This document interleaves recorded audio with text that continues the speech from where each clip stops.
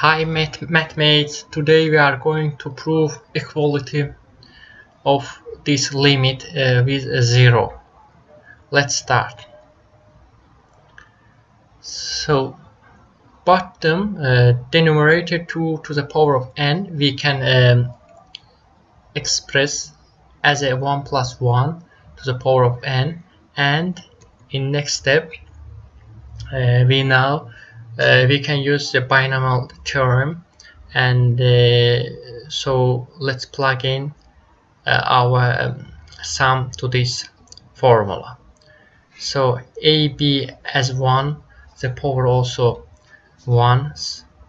As a first we have n factorial divided by n factorial, so it's give us 1. In the next step we plug into this formula our I, so we have n factorial divided by n minus 1 factorial multiplied by 1 factorial. And in the next step also we'll just put instead of I2.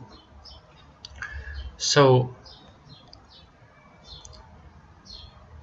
here we can write n factorial as a n minus 1 factorial multiplied by n, and n minus 1 factorial we can cancel, and here there remain only n.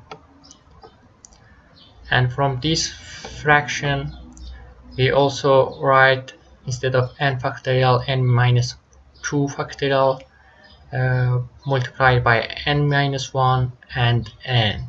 So in this case also we can cancel factorials, and here there remains only n multiplied by n minus 1 over 2, and so on.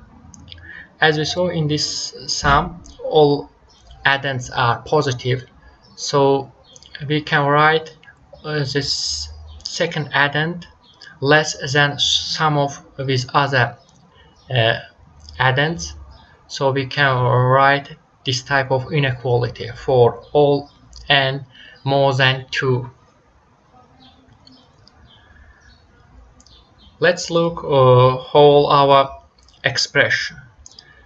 It's obvious that this fraction more than 0, and from the right side we just put instead of 2 to the power of n this our fraction, and divide to this value, and our sign also saved because this value is positive, this fraction is positive.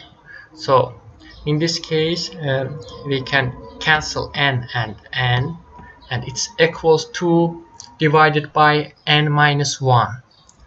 So limit of this fraction when n goes to the infinity, this fraction goes to the 0. So limit from the left side and from the right side goes to the 0, and from this we can make conclusions that this fraction also goes to the 0 when n goes to the infinity. That's all. If you have any question, please note them on the comment. Thank you for watching.